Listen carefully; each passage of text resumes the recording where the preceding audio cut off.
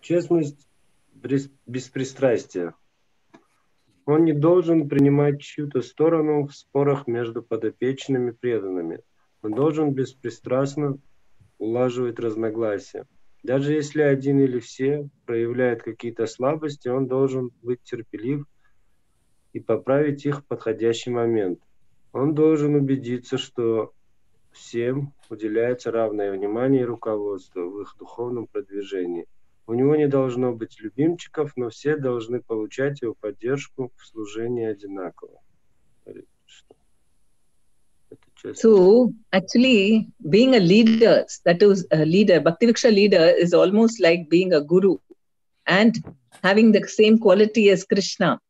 Быть лидером Бхакти-Врикши — это похоже на то, как быть гуру, и это также означает обладать такими же качествами, какими обладает Кришна. Because Krishna is never partial to anyone. He gives everybody equal opportunity. Кришна никогда не бывает пристрастен никому, он всем дает равные возможности. And in fact, he even helps the asuras. He makes он даже асурам помогает. He allows Balrama is trying to take the side of Duryodhan to give him an opportunity always, so that he will also act correctly. Так, Баларама даже встает на сторону Дурьодханы, тем самым давая ему шанс действовать правильно. So we have to, not naturally some people will be nice to us and we might feel more favorable to them. Естественным образом какие-то люди будут к нам более расположены, и мы можем тоже чувствовать к ним какое-то пристрастие. Or we may like their nice qualities. Или нам могут нравиться их хорошие качества. But those things cannot be considered because we have the service of a sector leader especially is to help everyone so that they can serve Krishna. Но на этом не следует особо концентрироваться, потому что наше служение, особенно в качестве лидера сектора, помогать всем в служении Кришне. And so, by doing the job of a sector leader properly, one makes very good advancement spiritually. Поэтому преданный, который добросовестно выполняет служение лидера сектора, очень успешно развивается в духовной жизни. Maybe very difficult in the beginning. Конечно, вначале это может даваться ему с трудом. And when, especially when people exhibit their weaknesses or bad behavior. Особенно если подопечные ведут себя не очень хорошо или имеют какие-то выраженные слабости. We may not be able to immediately correct them because they may not understand. They may not be ready to take it. И у лидера может не быть возможности их сразу поправить, просто потому что они его не поймут или не смогут принять его совет. Or he may turn against the leader. Или же даже могут обратиться на самого лидера против него. So the leader has to be patient and wait for the correct time to correct them. Поэтому лидер должен набраться терпения и ждать подходящий момент, когда будет уместно исправить человека. And he's always trying to be attentive to how to help them to progress. Лидер очень внимателен, он все время думает о том, как помочь своим подопечным прогрессировать. Because sector leader has got a little more time to think about all these things than the Bhakti-Vriksha leader. Дело в том, что у лидера сектора немного больше времени, чтобы всем этим заниматься, чем у лидера Бхакти-Врикши. Because Bhakti-Vriksha leader himself is learning how to conduct a class, and on top of that, he's like so many things he has to think about, and then so many times he forgets what are all the things required to help the members progress. Лидер Бхакти-Врикши сам обучается ее ведению в процессе, и у него очень много других хлопот и обязанностей. Иногда он просто забывает какие-то вещи, забывает следить за тем, чтобы участники его группы прогрессировали духовно. But sector leader has had experience, and he doesn't have to conduct a Bhakti Vriksha, so he's little more relaxed. Но у лидера сектора, во-первых, уже есть опыт, во-вторых, он сам уже не ведет бхакти-рикшу, поэтому нагрузка на него не столь высока. So on the one hand, he has to think about his own progress. С одной стороны, он должен о своем духовном прогрессе заботиться. Then he has to help the Bhakti-Vriksha leaders, give classes for them and training for them so that they will progress. А с другой стороны, заботиться о духовном прогрессе участников бхакти-рикши, читать для них лекции, проводя для них разные тематические семинары. And then, of course, he has to also guide the Bhakti-Vriksha leader how to help the members to keep going up the Siksha levels. Ну и, конечно, он должен помогать лидеру бхакти-рикши, заботиться о духовном прогрессе участников группы, проводя их через разные этапы процесса шикши. So normally the sector leader should also attend a class given by his senior, either Bhagavatam class or continuing the Bhagavad Gita class. Обычно считается нормальным, когда лидер сектора также посещает лекции своих старших, лекции по Гите или по Шримад Бхагаватам. And then he should conduct the Bhagavad Gita, the second level, Bhakti Vriksha level 2 for his Bhakti Vriksha leaders. И он также должен проводить BV.2 для лидеров групп. And by taking reports, he should help the Bhakti Vriksha leaders, do everything properly so that the members keep advancing. Он просит лидеров бхакти-врикш отчитываться и с помощью этих отчетов следит за тем, чтобы все участники бхакти-врикша успешно духовно развивались. So he must be very equal to all and encourage everyone to increase their services. Таким образом, лидер сектора должен быть беспристрастен и одинаково относиться ко всем, чтобы все были заняты преданным служением и развивались духовно. So this is in the mood of Sri Chaitanya Mahaprabhu. Это и есть умонастроение Шри Чайтаньи Махапрабху. He empowered everyone. He saw everyone as spiritual beings. Господь Чайтанья давал духовные полномочия всем, потому что он всех видел как духовные живые существа. And he didn't show any partiality. He gave equal opportunity to everyone. Он не проявлял никакого пристрастия никому, он давал равные возможности всем.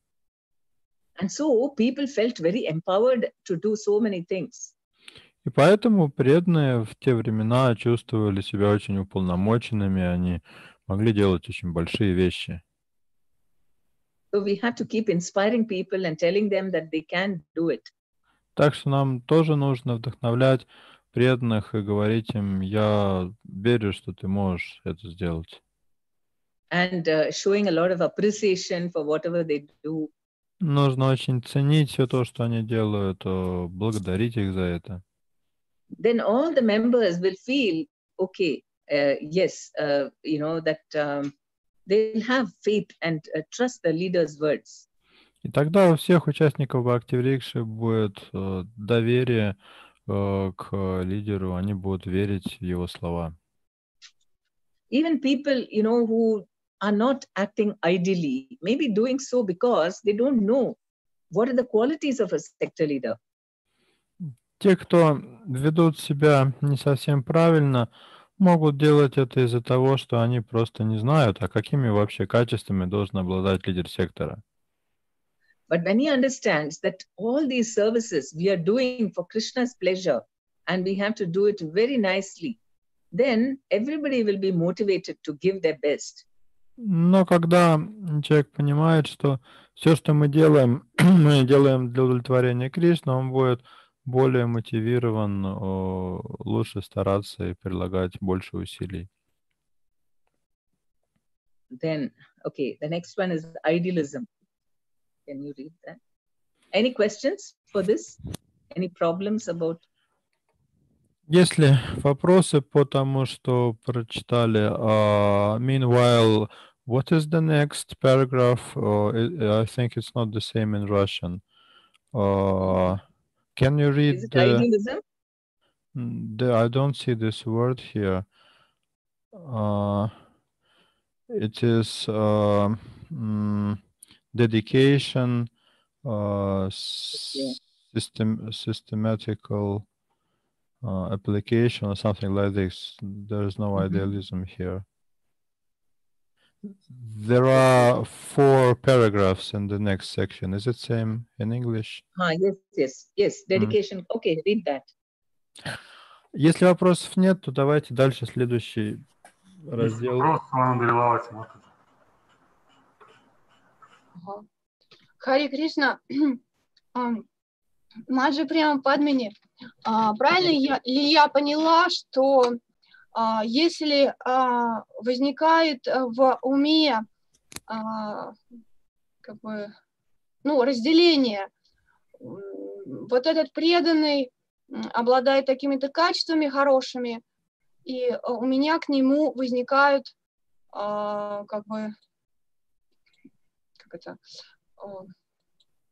он становится любимчиком, грубо говоря. А этот преданный, он не слушается иногда, и поэтому я могу к нему относиться более, держать его на расстоянии. И вот это вот неправильное отношение к преданным будет преодолеваться тем, что я буду выставлять правильные цели, я служу для удовлетворения Шиши Гуру и Гуранги. Is my understanding correct that the following behavior is not proper when I prefer some person due to his good qualities and I keep some other person at a distance because he is not listening to me, and I can correct this incorrect behavior if I have an understanding that I am doing this in the service of Guru and Gauranga. Yes. If you're doing for Guru and Gauranga, you'll not be upset with the one who's not listening. And you'll understand that they've got a problem and you have to try to correct it. Ну да, если вы это делаете как служение Гуру и Гауранги, вы не будете сильно разочаровываться, если какой-то преданный вас не слушает. Вы просто поймете, что у него проблема, и вам станет понятно, как помочь ему эту проблему решить. Right, because people have problems, only they require some help.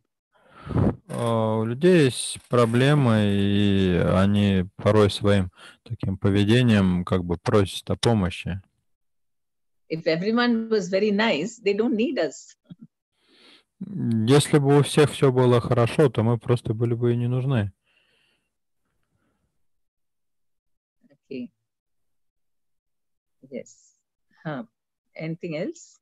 Есть ли еще вопросы?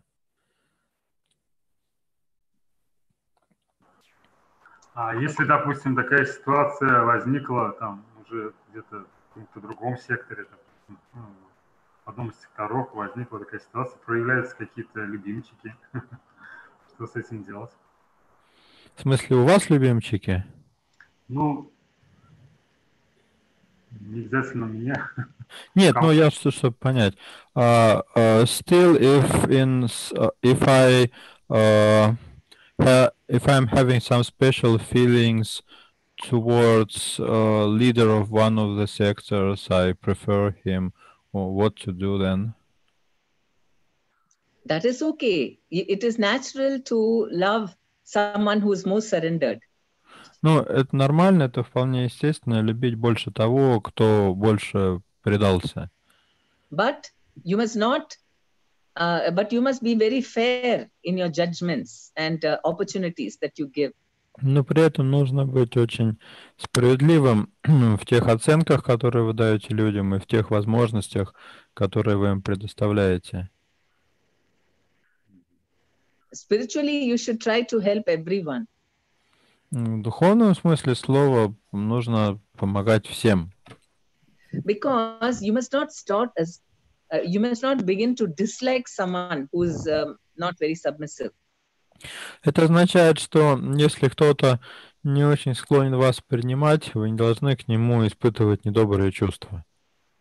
But rather pray for them and then help them in some way or the other, somehow engage them in whatever way they can do. Вместо этого нужно молиться за такого преданного, нужно стараться помочь ему и каким-то образом вовлечь его в преданное служение, ну, поскольку это принесет ему благо.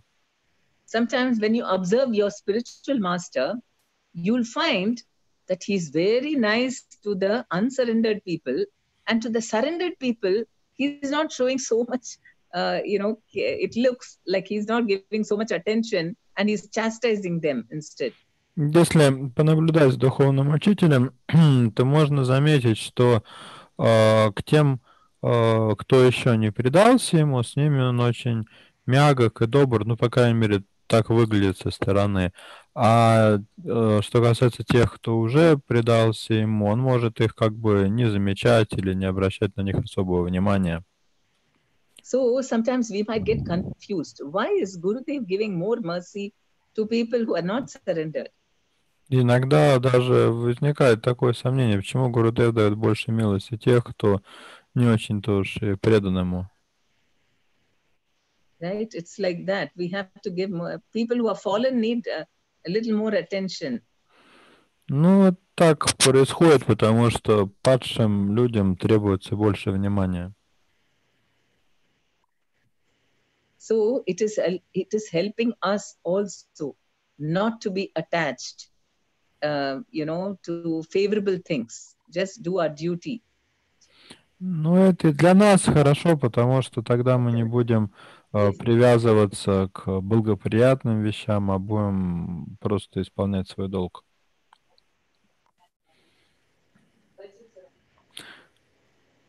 Мы сейчас дальше будем читать, уже решили, да, кто будет читать дальше? Из-за не так гор правый.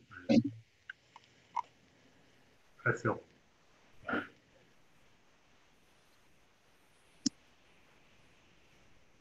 Да, сейчас, секундочку, сейчас.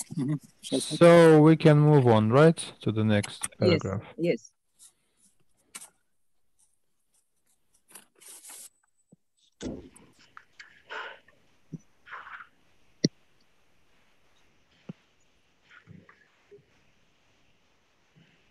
Женя Тагор Прабhu, может быть, тогда Даял Прабhu почитает, если что?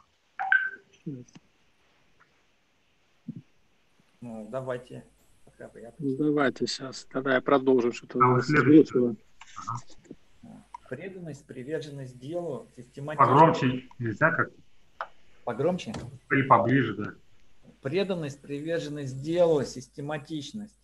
Лидер сектора должен следить, чтобы лидеры Бхакти-врикши регулярно подавали ему еженедельные отчеты. Иначе он не сможет определить, как развиваться веренную ему Бхакти-врикша.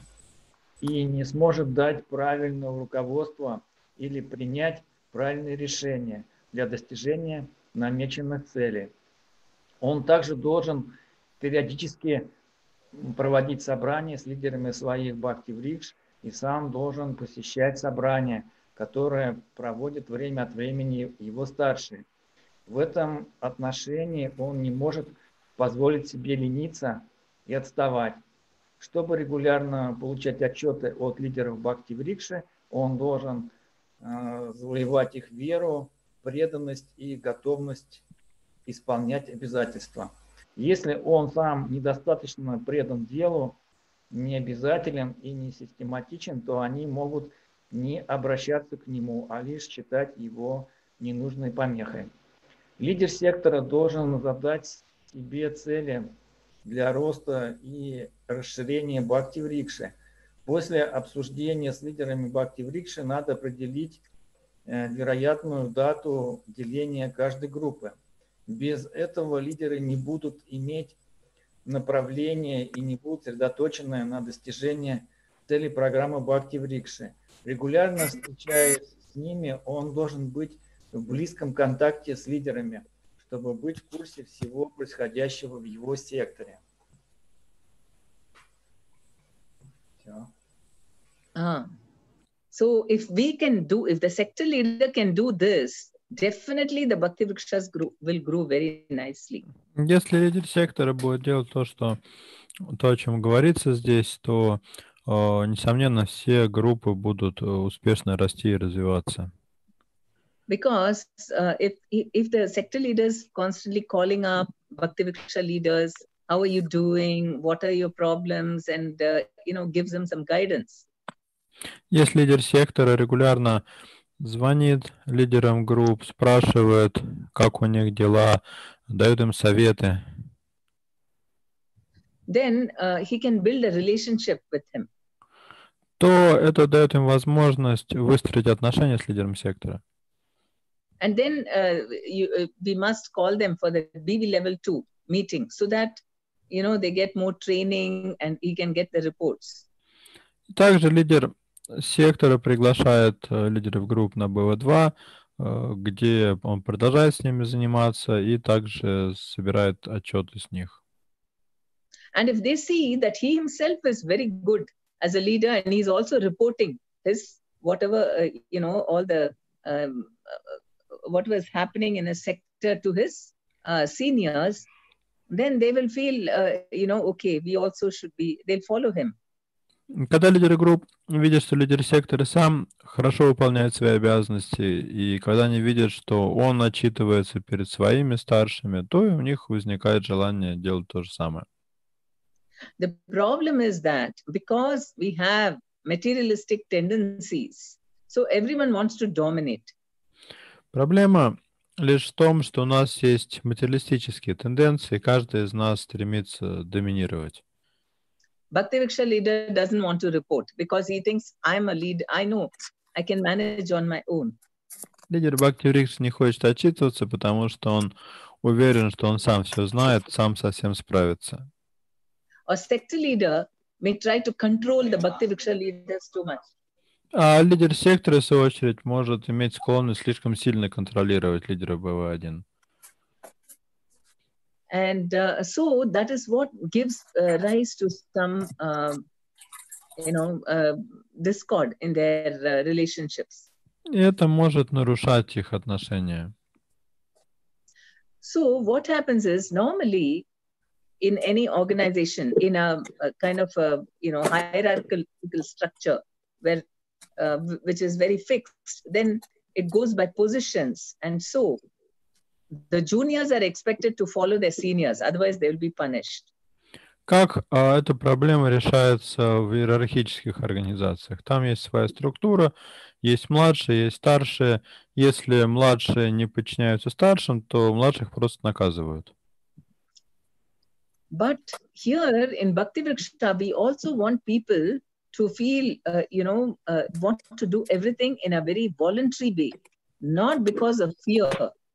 Однако в Бхакти Врикше мы стремимся, чтобы преданные выполняли свое служение добровольно, а не из страха. So that is why the leader, sector leader, has to win the trust and love of the Bhakti Vriksha leaders. А это означает, что лидер сектора должен заслужить доверие и любовь лидеров БВ1. We can see how Chaitanya Mahaprabhu got all his devotees to agree with him, even things he knew that they won't like. В этом смысле очень показательная ситуация, когда Господь Чайтанья уговаривал своих преданных на что-то, с чем они изначально не были согласны. He could have just given an order and they would have had to, they would have all agreed. Он мог просто дать им приказ, и они бы, конечно же, все согласились. But Chaitanya Mahaprabhu wanted everyone to be happy and cooperate with him. Но Чайтанья Махапрабху хотел, чтобы все были счастливы, чтобы все добровольно сотрудничали с ним. So he spoke very humbly with them, understanding their feelings. For example, when he wanted to go to South India tour, he didn't immediately say, I'm planning to go to South India tour. I don't want anyone to come with me. Поэтому он говорил всегда очень мягко, учитывая чувства преданных. К примеру, когда он решил отправиться в паломничество по Южной Индии, он не стал говорить, что вот я ухожу от вас в паломничество по Южной Индии. because he was going to be away for 2 years, and that would have been terrible for the devotees. Дело в том, что это паломничество заняло в итоге 2 года, и он шел туда без преданных один. And if he told them, I don't want any of you to come with me, that also would have hurt them. Если бы он сказал, я не хочу, чтобы кто-то из вас отправлялся со мной, это нанесло бы ему очень сильную травму. So first, he glorified them and made them very happy. He said, how can I live without any of you? You've all done so much for me. Поэтому, когда он встретился с преданными, первым делом он прославил их, что дало им чувство счастья. Он сказал, что я вообще без вас прожить не способен нисколько. And then he told them, I have to go and look out for my brother, Vishwarup. He didn't say, I'm going for preaching. А дальше он сказал, я должен попытаться найти своего брата Вишварупу. Он не стал говорить, что он отправляется в проповедническое путешествие. So this will help them to understand, I mean, feel sympathetic towards him rather than, resent his leaving them. Он сделал это для того, чтобы преданные прониклись состраданием и пониманием, а не стали протестовать против того, что он уходит. And then in an indirect way, he glorified them. And he said that none of you will allow me to be, austere as a sannyasi. So it will come in the way of my traveling. А дальше он косвенно прославил преданных, сказав, что никто из вас не пожелал бы, чтобы я терпел лишения в путешествии, как это обычно происходит в саньяси. And because he behaved very humbly, and he actually begged for their permission. Господь Чайтанья таким образом вел себя очень смиренно, и по сути он просил у преданных разрешения отправиться туда. Their hearts just melted, and they agreed to it. And not only that, they made all arrangements so that he should travel very comfortably. И их сердца буквально растаяли, они не только отпустили его в Южную Индию, но и позаботились о том, чтобы ему было комфортно в дороге. So we want people to cooperate with us. Поэтому мы хотим, чтобы преданные сотрудничали с нами. Then they will give their best. Тогда преданные с своей стороны тоже будут делать максимум возможного. Not only that, we want them to take initiatives. Более того, мы хотим, чтобы они еще и проявляли инициативу. They should come. Shall I do this? Shall I do that? I mean, they must be full of enthusiasm. Чтобы они сами проявляли энтузиазм и говорили, можно я вот это сделаю или то сделаю. We want them to volunteer responsibilities. Мы хотим, чтобы они вызывались добровольцами и брали на себя какие-то обязанности. So that is why we have to make sure that, the relationships are in a proper mood. Вот почему надо озаботиться тем, чтобы наши отношения были основаны на правильном настроении. And if we are very systematic, that means all the time we are doing this, then they'll take these words seriously. Otherwise, they'll think sometimes the leader says and he's in a good mood, other times he doesn't say. So they will also become a little lax. Другой важный момент, мы должны быть систематичными, то есть не то, что иногда мы одно говорим, иногда другое говорим, мы должны быть последовательны в своих словах и действиях, и тогда наши подопечные будут видеть и серьезно относиться к тому, что мы говорим. Okay. Any questions or comments? Пожалуйста, вопросы, комментарии. Харе Кришна. Харе Кришна. Прабу, пожалуйста. У меня есть на самом деле вопрос. Вот у нас получается 4 абзаца. Вот по 3-му абзацу, где говорится, что лидер сектора, да, он получает отчеты от лидеров Бхакти-врикш. Соответственно, далее говорится о том, что он исполняет свои обязательства, преданность, да, завоевывает веру. Но далее пишется, если он сам недостаточно предан, то есть начинаются какие-то, да, там, скажем, отклонения, так назовем это, вот, то они, собственно, лидеры групп, да, слуги лидеры групп, те, кто ведут Бхакти-врикшу, они могут не обращаться к нему или считать его ненужной помехой. Вот вопрос в том, кто это определяет, как это происходит, что я могу к своему лидеру сектора, да, я сейчас говорю как слуга-лидер Бхактиврикши, и вот задаю вопрос по поводу лидеров секторов. Кто это определяет, что не надо обращаться к нему? Кто определяет, что он уже ненужная помеха? И если попробовать смоделировать ситуацию, они, наверное, были. Есть такой момент, что у твоих уже лидеров секторов с другими лидерами секторов происходят какие-то недопонимания. У тебя есть привязанность к твоему лидеру сектора, соответственно, так как ты и открыл Бхактиврикшу, потому что тебя вдохновил твой лидер, да, соответственно, он становится лидером сектора. А потом получается так, что твой лидер сектора как-то не попадает вот в это все, у него начинаются какие-то, непонимания, какие-то, личные какие-то неприятия каких-то вещей, да, есть тоже старшие далее. Вот. И получается, слуга-лидер Бхактиврикши, он как бы привязан к своему лидеру сектора, а его лидер сектора находится в каких-то, скажем, да, разногласия какие-то с другими лидерами секторов, да, или вообще с управляющими, так скажем, да, в иерархической ступени, не управляющие, а те, кто занимается данным служением. Вот. И слуга-лидер Бхактиврикши, получается, как бы к тем нет у него привязанности сильной, а со своим слугой лидера как бы вот такая ситуация. Я нормально объяснил вопрос? Давайте я немного уточню, чтобы это все просто более коротко сформулировать. То есть одна проблема, это вот последнее, что вы сказали, что лидер группы, он предан лидеру сектора, а у лидера сектора самого проблемы с его старшими или равными, да, вот это одна вещь.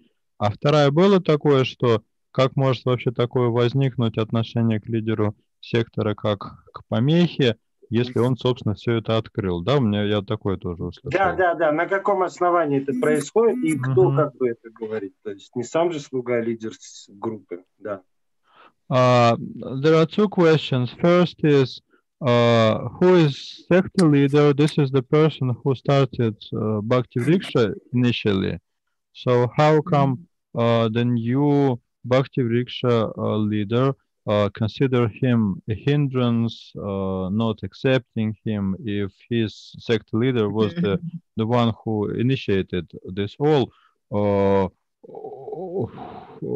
This is the first question, and the second question, the second situation is that Bhaktivriksha leader himself may be devoted to his sector leader, but sector leader may have problems with his seniors or with his peers. So what to do in this situation? Yes, okay.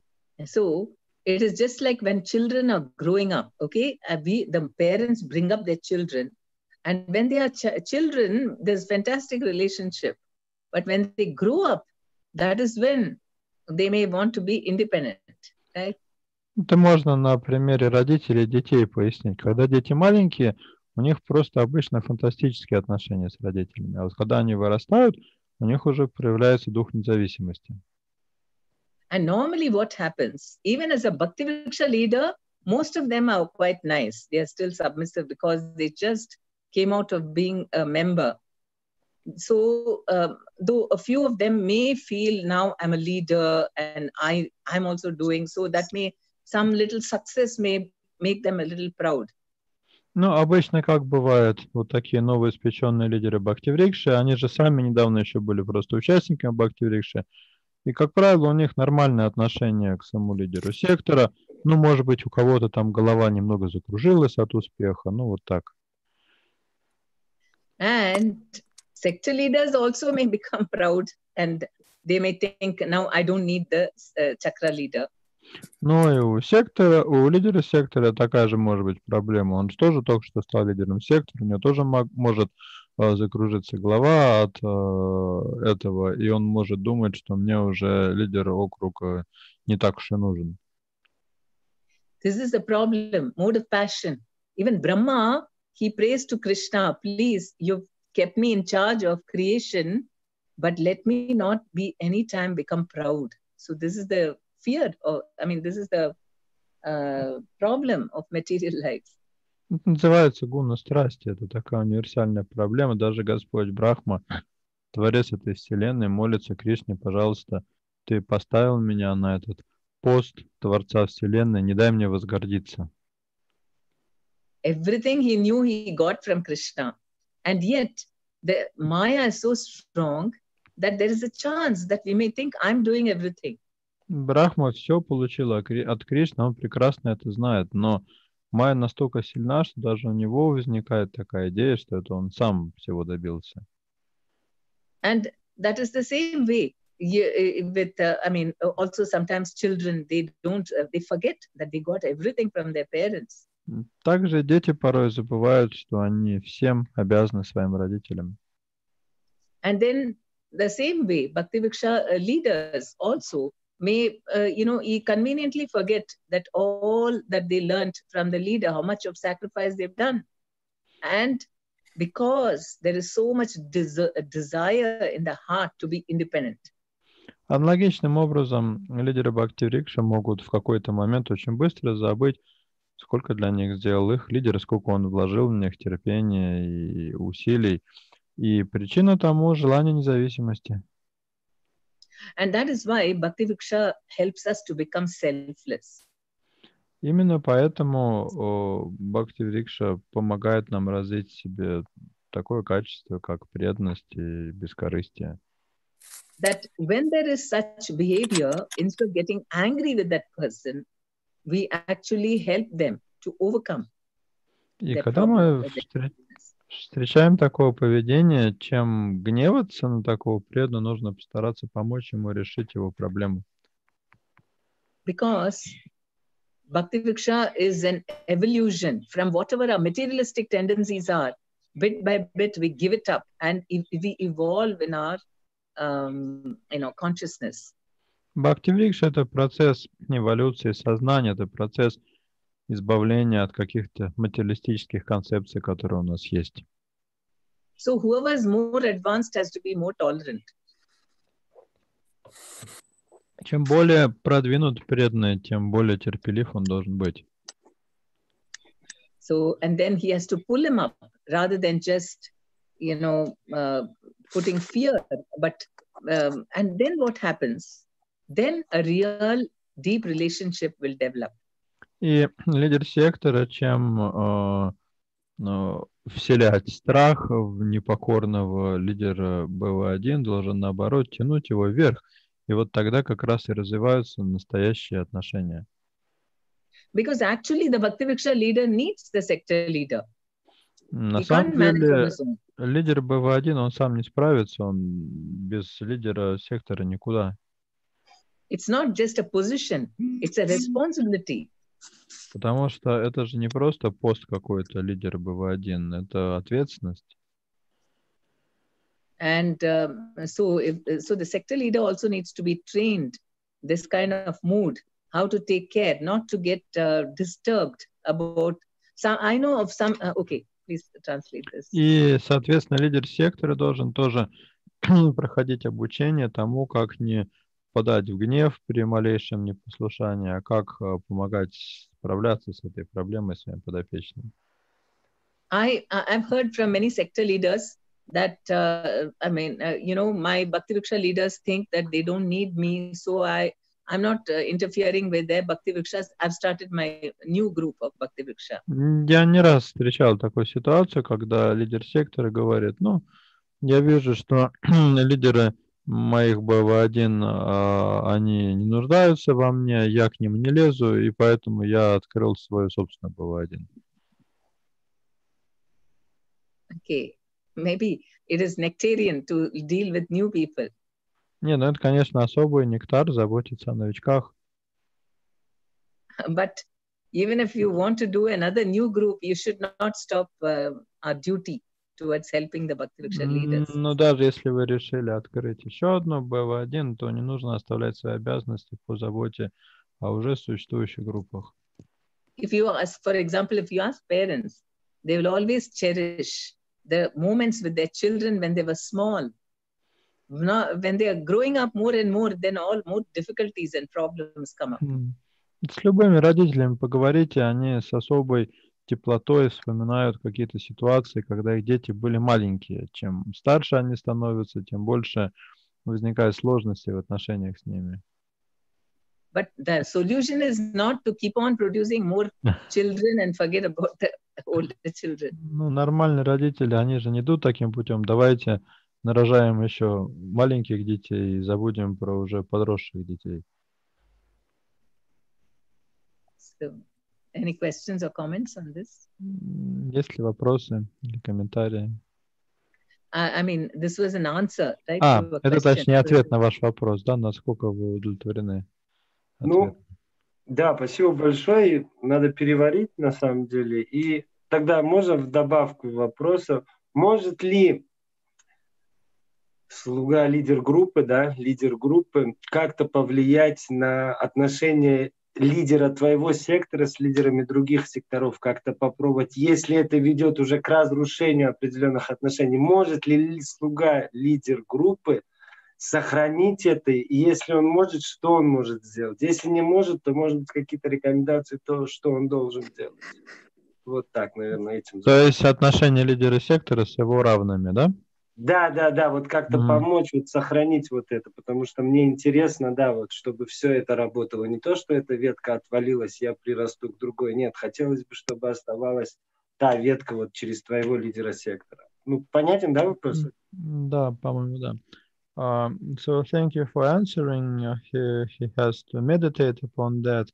One thing he wants to clarify how a group leader can help his sector leader to improve his relations with his peers, with other sector leaders, so that this branch of Bhakti Vriksha stays connected to the whole system. Mm-hmm.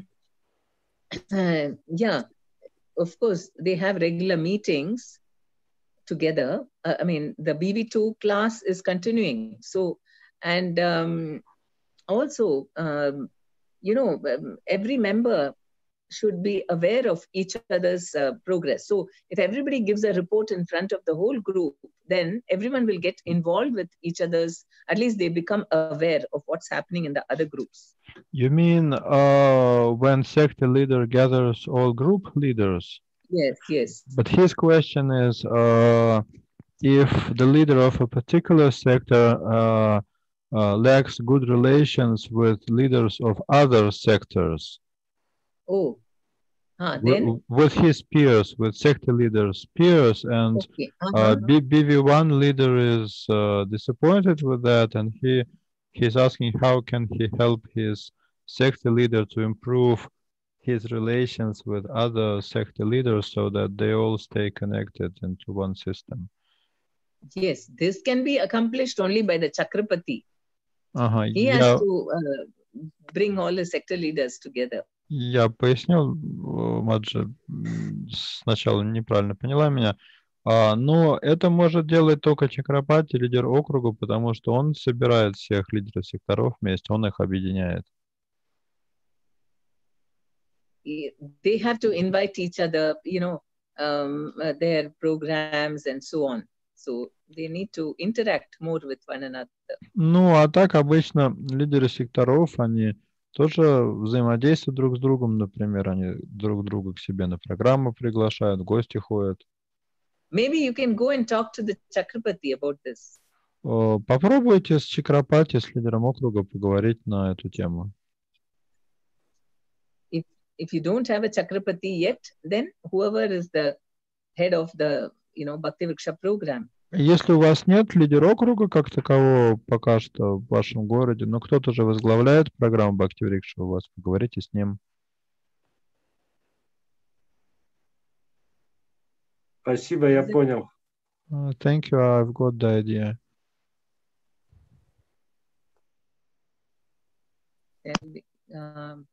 We'll go to the next point. Ну что, продолжаем читать тогда. А вот хотел еще спросить по поводу отчетности. Получается, что ее сложно очень наладить, если нет доверия какого-то глубокого между лидером и подопечным. Это вопрос? Да. Правильно ли понимаешь? Is it correct that it's difficult? Связано с отсутствием доверия просто. Is it correct that the main problem with getting reports from group leaders is when they lack trust in sector leader? No, most of the time it is because of laziness. Чаще всего проблема в том, что им просто лень эти отчеты делать. So, but not always it's because of lack of relationship. Это далеко не всегда вызвано какими-то проблемами в взаимоотношениях. Because people hate to write reports. Люди вообще в целом не любят писать никакие отчеты. And that's why we simplified the reports very much. Именно поэтому отчеты упрощены уже до нельзя. And we've said sit together and write, not alone at home. But in the meeting only they write. And it's only once in 2 months. Более того, их никто не требует, чтобы их писали дома, их пишут прямо на BV.2, и вообще это еще раз в 2 месяца делается.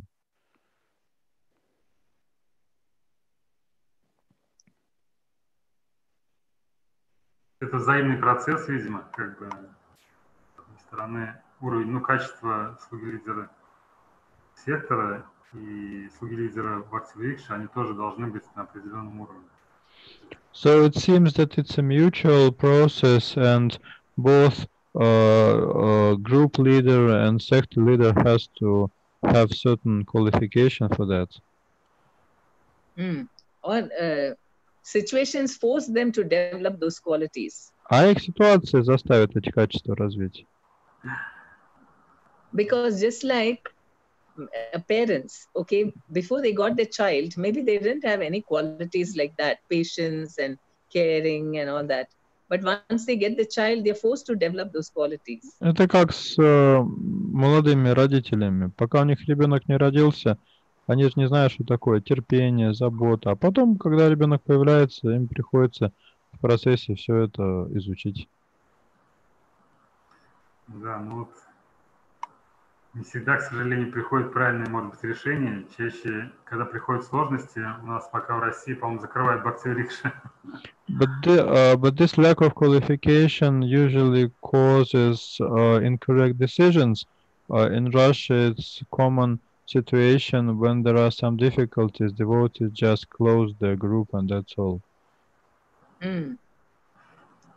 That's why we have to train people that what you can expect and why things happen like this. And that is why we should have, for example, if a sector leader has a problem with his Bhakti Vriksha leader, he should invite the Chakrapati to come and help him.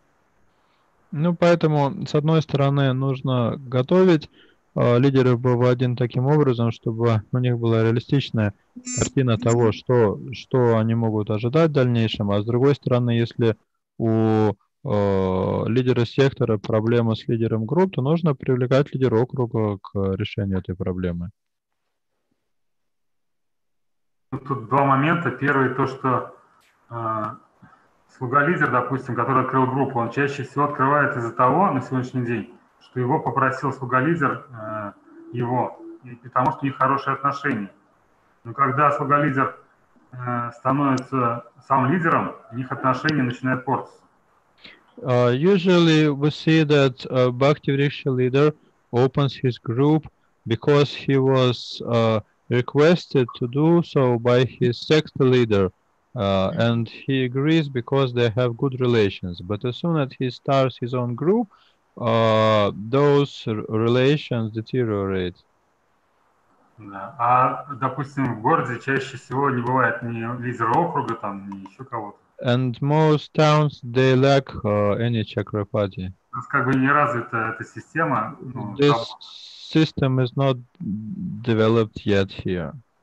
Есть назначены какие-то координаторы There may be some coordinators who were appointed to this position. Реальной связи нет пока у лидеров. But often they do not have any connection with leaders. Как бы с одной стороны невежество в области знания, как вести Бхакти Врикшу правильно, а с другой стороны поддержка, как пока еще. So on the one hand, will I acknowledge how to conduct Bhakti Vriksha properly, and on the other hand, we do not have all the required support. Yeah, but we'll keep improving. Maybe the first generation of Bhakti Vrikshas, you'll have more problems, but over the years, they will develop good qualities. Но все равно прогресс-то какой-то идет. Может быть, первое поколение Бхакти Врикши будет такое непростое, но потом опыт накапливается, и все будет лучше становиться в дальнейшем. So then, if you have, after 2-3 years, then, the top leaders are all very nice. They've experienced and they've developed good qualities. Then they will be able to guide all the others. Проходит 2-3 года, и те, кто, сказать, такие топ-лидеры Бхакти Врикши, они развивают в себе необходимые качества и могут уже руководить достаточно эффективно. Because people, more than theory, what you tell them, they want to see someone acting like that. Then only they feel inspired to act. Преданным мало теории, мало теоретически рассказывать, как это должно все выглядеть. Им нужен живой пример перед глазами. So it takes time for people to develop themselves. Но для того, чтобы действительно на практике все это реализовалось, требуется время. But still, you have so many meetings in Russia, right? Where all these things can be discussed. And you can help. If anyone has got a problem, then you can offer help to go and talk to their Bhakti Vriksha leaders and so on. Ну, у вас же в России проводится много всяких встреч, собраний, где лидеры Бхакти Врикши собираются. Если у кого-то есть проблема, он может туда обратиться за помощью. Да, вот сейчас Ангер Гуранга Прабху придумал такую идею, чтобы собрать общий чат всех лидеров секторов, допустим, и общий чат всех лидеров Бхакти Врикши, которые могут, видимо, между собой общаться тоже или обращаться к кому-то более старшему, наверное, там тоже будет поддержка такая. Ангер Гуранга Прабhu has a new idea to make a chat for all BV2 leaders within our country and another chat for all BV1 leaders so that they can associate with each other and support each other. Yes, that's very good. Это очень хорошая идея. So among them, if there are a few who are successful and mature, then they can offer their help to others. Если в этом чате будет хотя бы парочка опытных лидеров, таких зрелых, они могут делиться опытом с другими и помогать другим. Да, нужен хотя бы один Мадхьяма Адхикари. We need at least one Madhyama Adhikari for that. He's talking of the whole Russia, or he's talking within a region? А речь идет про всю Россию, такой всероссийский чат, или в рамках региона? Ну, это сделали, я так понимаю, уже в Москве сейчас, а вот насчет региона Ангер Гуранга Прабху сейчас собирается сделать. Насчет страны всей, да? Да. They have already done that for Moscow, and they want to increase that to cover the whole country. Okay. So that means the Chakrapati meetings have had a very good result, right? In Moscow. Это говорит о том, что встречи московских Чакрапати принесли хорошие плоды. What does Mataji say? Ananda. Маджананд Лилавати, что вы скажете на эту тему? Of course, she is not Chakrapati, but вы не Чакрапати, но наверняка вы что-то слышали. Yes, Mataji? Ну да, Харе Кришна. Ну да, Чакрапати, они встречаются, там обсуждают, делают хорошие вещи. Они очень много собираются делать по обучению преданных. Я сама планировала этим заниматься тоже, помогать им, но у меня пока что сложности по времени, еще много другого служения, еще ремонт надо доделать дома и здоровьем заниматься, поэтому сейчас сложно им помогать. I've heard that Chakrapatis have their meetings and they discuss a lot, and I've heard that they are making stress on educational programs, and I also was considering to taking part in that, but I lack time because I have to conduct a renovation at my place, and I'm also having health problems. Они сделали раз в 2 месяца, ну уже они начали стабильно делать раз в 2 месяца встречу всех лидеров секторов по Москве. What they have already done, they are conducting regularly once every 2 months the meeting of all sector leaders for Moscow.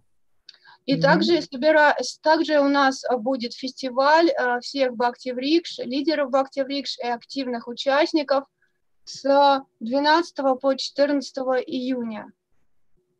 We'll also have a festival for all active Bhakti-vriksha members and leaders on 12th to 14th of June.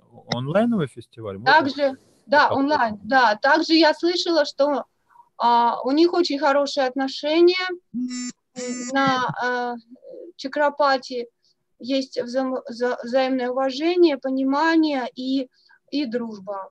This festival would be online, and I also heard that Chakrapatis have very good relations between themselves, and they are very friendly and taking care of each other. Также Шривас Прабhu вернулся в Чакрапати на Бхакти-врикшу и продолжает свое служение. Besides Srivas Pandit Prabhu, the one who previously left Bhakti-vriksha and moved to Gadaigiri, he returned back to Moscow and he is back with his service in Bhakti-vriksha. Hari Bol, that's very good news. Вот это очень хорошая новость. He's a wonderful leader. Он замечательный лидер.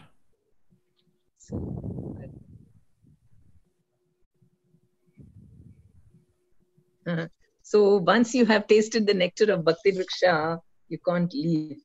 Да, единожды вкусив нектара Бхакти-врикши, забыть его уже невозможно.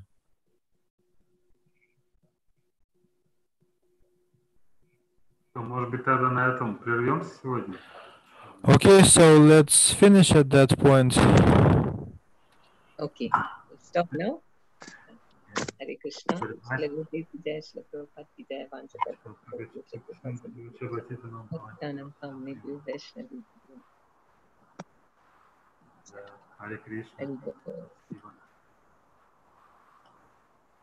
Are the devotees safe? COVID?